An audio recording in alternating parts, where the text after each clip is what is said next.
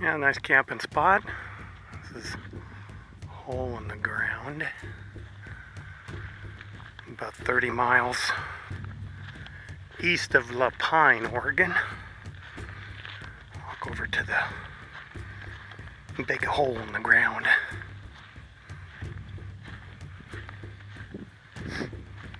Sounds like a motorcycle. I'll walk on the road and checking it out. May be able to go back out this way and avoid some of these rocks. There's our camping spot way over there. There's Dave on the left, and I'm in the middle, and there's Irene. Yeah, I can hear somebody on a dirt bike. Here's the hole in the ground. Gigantic crater. This is a maar. It's not a asteroid crater. It's a big, there was a lake here and that magma came up and blew this all out. Blew a big hole in the ground. Shot all these rocks out everywhere. It's a nice camping spot up here. Oh, it's a nice camping spot. I might move up this way after Dave leaves. It's a perfect radio spot. Got some nice, not super big pine trees, but nicely spaced out. That one's about 50 feet, and that one's about 40. Got a couple nice trees that make for some antenna supports.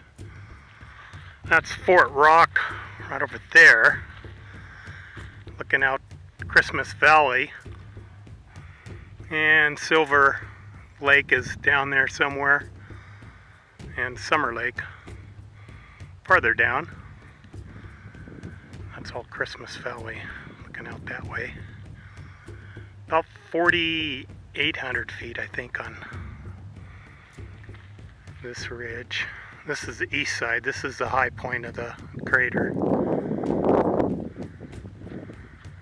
It stays pretty much about 44 all the way around. I think this is about 47 something. It's about 200 feet higher than the surrounding rim. Yeah, I can hear somebody buzzing along the road over there where we are, down close to the bottom. Hole in the ground.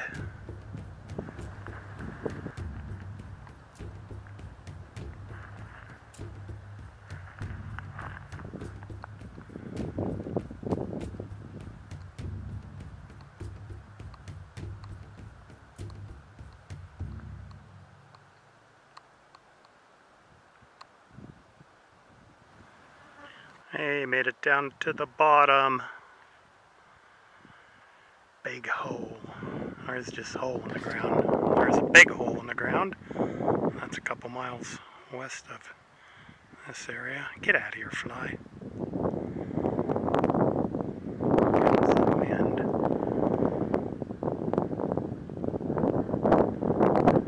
You're about 400 feet below the rim. Gigantic hole in the ground.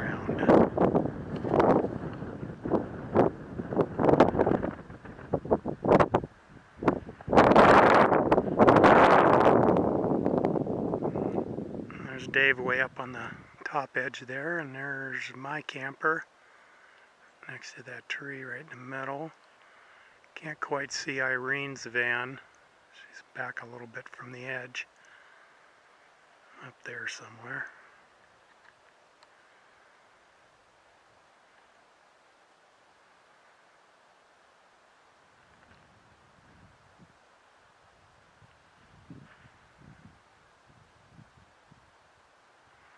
Not much down here, it's just all flat. A burn barrel over there that's all full of bullet holes, so that's the one main camp spot right up there, and they've been shooting this barrel. Probably makes a big ding if you hit it. Be a long shot, full of bullet holes.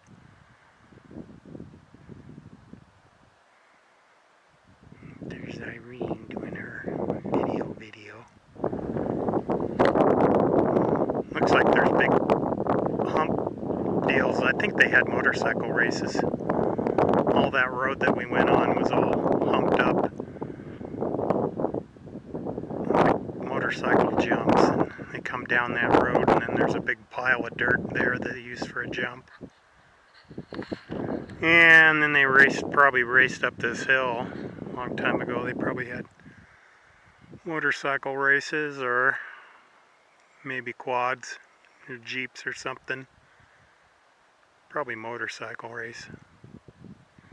Make a nice big racetrack in here. Alright, Northwest Hiker heading out of our boondocking spot. Ground, or hole in the ground. Oregon. There's Irene. She's ready to roll. See if we can get through these landmine rocks. Gotta really watch it. With dually truck, a little wider than standard rig, so definitely wouldn't want to be bringing a big motorhome in here. I mean, you could get a motorhome in here, but definitely have to be careful. There's lots of big rocks to run into, squeeze between.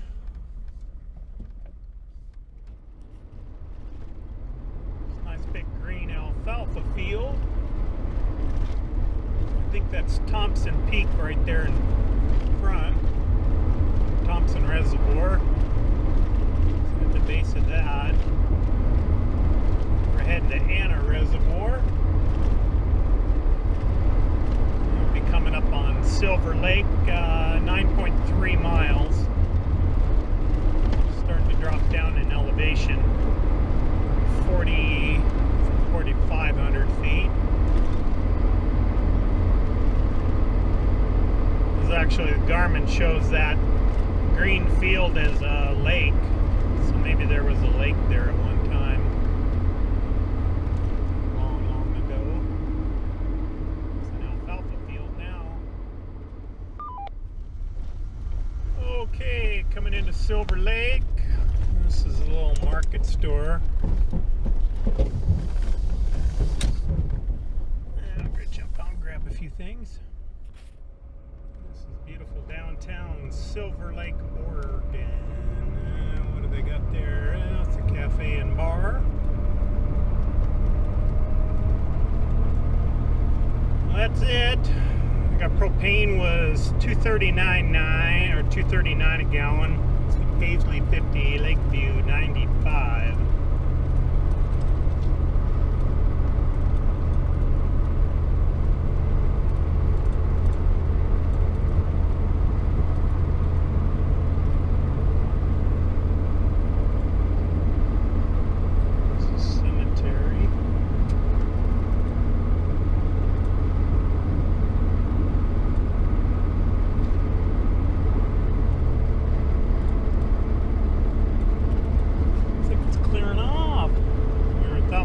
Get a little rain today. It's not looking too bad. Get some blue sky. Blue sky, I wonder why. And another nice big alfalfa field. Okay, next stop is Anna Reservoir.